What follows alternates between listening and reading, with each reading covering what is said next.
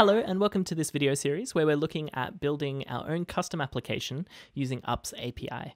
In this video, we're going to look at requesting our transactions. So this will be a collection of any time we've paid for something, transferred someone money, or even transferred money between our different accounts. We can get all of that data from the API. So again, let's head over to our documentation. And on the left here, I'm going to click transactions. So this is saying that we can make a GET request to /transactions and get back a paginated list of each of our transactions. So we'll go through what that means in a second, but let's first just set up our transactions request. Ignore that from a previous video, and I'm just going to copy our base URL and create a new request and go to the transactions endpoint. Now, when I click send, we're going to get our 401 not authorized error because we haven't attached our token. So again, if we attach our bearer token and send that request again, you'll see that we get back this big array of data. So all of our different transactions. And this one is a settled transaction for quick save transfer from spending for $1. So this looks like I have made a transaction from my or transfer from my transaction account into my savings account to build up some of those savings to get away on that holiday. But if we scroll all the way down to the bottom, you'll see that there is another key called links with two keys underneath it, previous and next. So next is this big URL that looks a little bit confusing, but this is that pagination part that was mentioned in the documentation. So if we have a look here, it says the returned list is paginated and can be scrolled by following next and previous links where present. So let's have a look at what paginated actually is. If we click that, it's going to take us higher up in the documentation to where it explains pagination. So a good way to think about pagination is if you had a result set of like 33 billion or whatever this is, a huge amount of results. If you were to make a request for all of your transactions, you would get back this huge number of transactions that like no one's going to scroll through that many results in your app anyway. And so it's kind of a waste requesting that much data.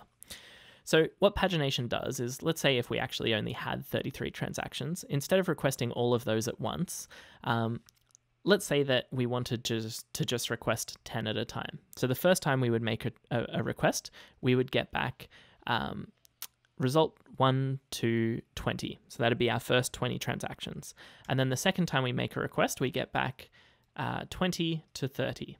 And then the next time we make the request, we get back 30 to 33. So this only has the last three transactions that we made.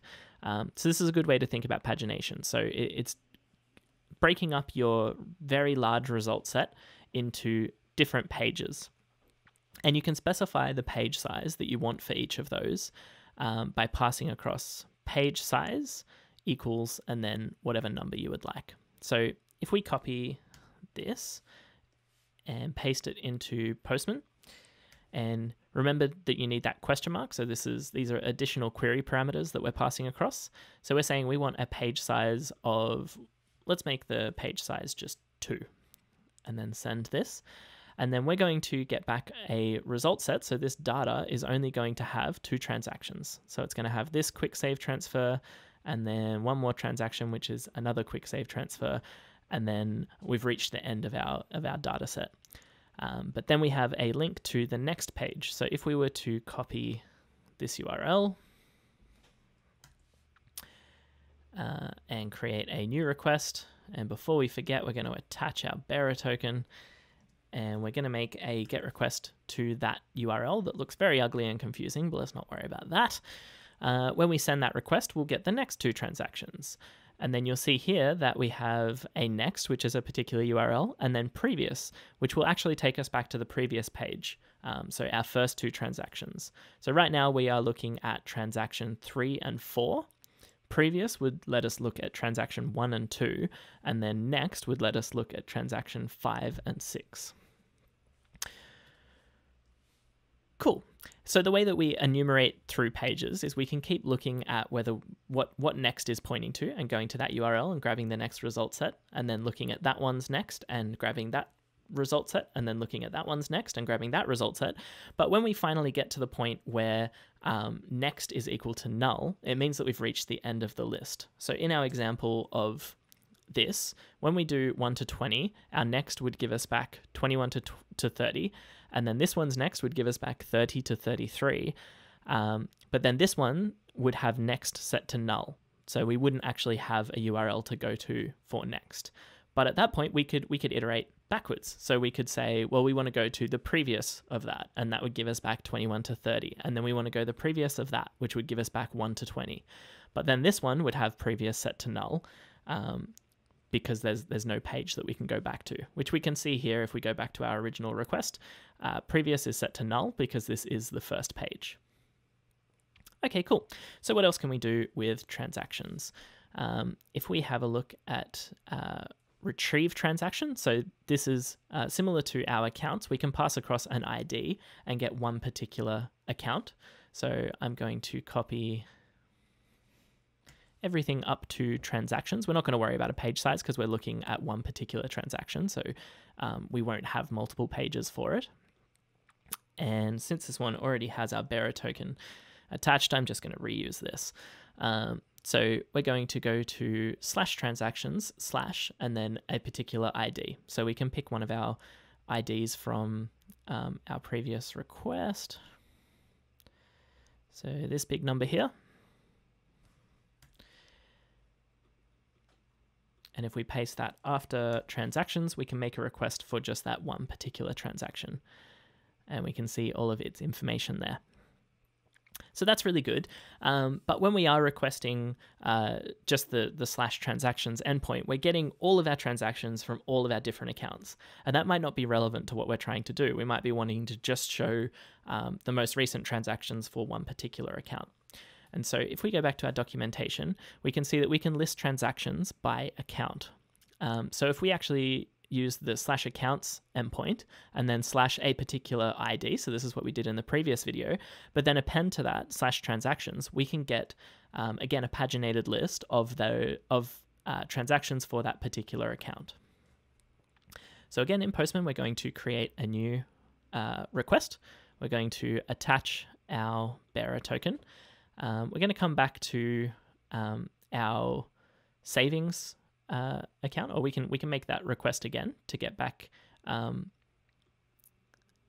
all the information for our saver. I'm going to copy this URL and bring it across to our new request, and I'm going to ask for /transactions. So this is going to look for this particular account in our big array of accounts. It's going to give us back just that one account, and then we can access all of the transactions on that particular account. So now when I send that, you'll see that we get back all the transactions, but only for our savings account. And if we were to make a request for our accounts and grab the ID for our transactional account, and instead make a request for our transactions,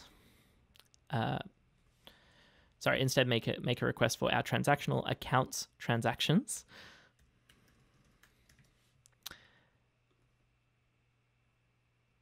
Then we can see the same transactions because they're going between two different accounts. But you'll see here that these are negative transactions. So these are transactions out of our transaction account. And then if we were to go back to our previous savings account,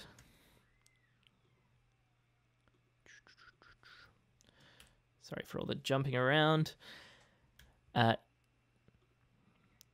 So this is showing us negatives for our transactions. If we were to, again, send that request for our savings account, they're going to show up as positive. So these are transfers into that account. Cool. So that shows you a little bit about what you can do with transactions. The pagination stuff is a little bit hard to demonstrate with Postman, but when we go into actually building an application, it'll make a lot more sense how we can enumerate that list and work out whether we're at the start of it or the end of it or somewhere in the middle. Awesome, that's it for this video. In the next one, we are going to look at adding tags to particular transactions. It's going to be awesome, so I'll see you there.